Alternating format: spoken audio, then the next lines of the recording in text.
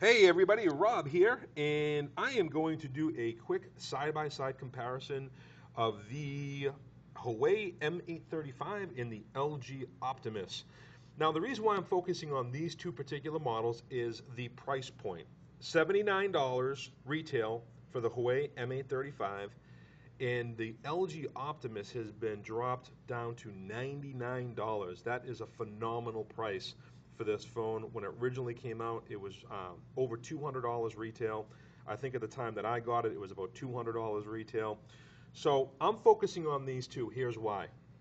The Ascend, I believe, is probably going to go away sometime in the next few months. And the only reason why I say that is because if this is 99 and this is 79, and the Ascend hasn't been reduced in price, I would assume that they're probably going to come out with a new model of it, or maybe they'll just come out with a brand new phone, or maybe this is the replacement. I'm really not sure, and I'm not going to speculate.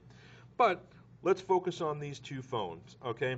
As you can see, clearly, there's a pretty big difference in size. I mean, I said in the last video that I did that the M835 is very small, very compact. Now, text messaging is going to be identical on these phones, guys, because they both have the Android 2.2 software in it. So if you look here, here's the swipe keyboard on the LG Optimus, and there is the swipe keyboard on the Huawei M835. Again, the only difference is that they are smaller, okay? And they both do have the speak to text, a little microphone right down there, speak to text right down there as well. I'm going to focus on some basic things that people have been asking me. Like, number one, does it come with a memory card, the M835? Yes, it does. They both do. They come with 2 GB memory cards, and they'll support up to 32 gig memory cards. They both do have the standard stereo headset jack, and I know a lot of people are happy about that because a lot of people didn't like the Ascend having the smaller headset jack because they had to go out and buy adapters for them, and the adapters didn't fit very well because of the little lip on the top of the phone. So they both have that. Let's focus on the speed of the phone, and let me first do the LG Optimus. I mean, this is my phone. You guys have seen it before. I mean, look, the thing screams. There's no delay at all. I mean, you probably can't even see this because I'm going so fast. But I mean, there's no delay, right? Pretty cool background there too. A lot of people have asked me about this background, thunder and lightning and rain. You can get this on the Android Marketplace under live wallpapers. And let's go into the main menu. And again, you'll see, I'll just put it down for a second. Watch. I mean, there's no delay. It scrolls right up to the top. It scrolls right down to the bottom. I mean, it's really, really, really fast. I'll go back to the home screen. I mean, super, super, super fast. Now let's go over to the M835. Let me just unlock it. Now, I'm going to try to go just as fast on this one as I did on mine.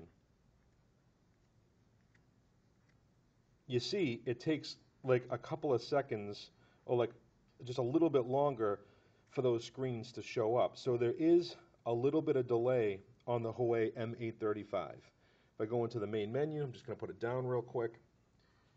Okay. You see, it's a little bit slower when it transitions. So, see, back to the main menu, and now here again, just going to scroll really fast. I'm going to scroll here a little bit slower, as you can see. I kind of have to like drag my finger a little bit on it.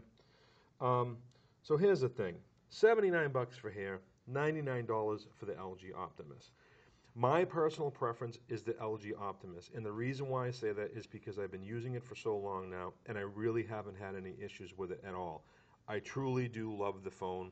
I think it's super fast. I think, especially now at $99, it is just such a great buy for the money. And you know what? If you want a solid performer and you want the Android and you like something that's compact, I definitely do think that you'll be happy with the Huawei M835.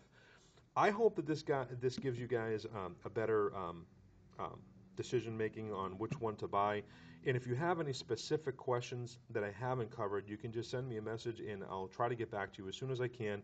And I look forward to doing more reviews and more side-by-side comparisons in the future. So have a great day, guys. Bye-bye.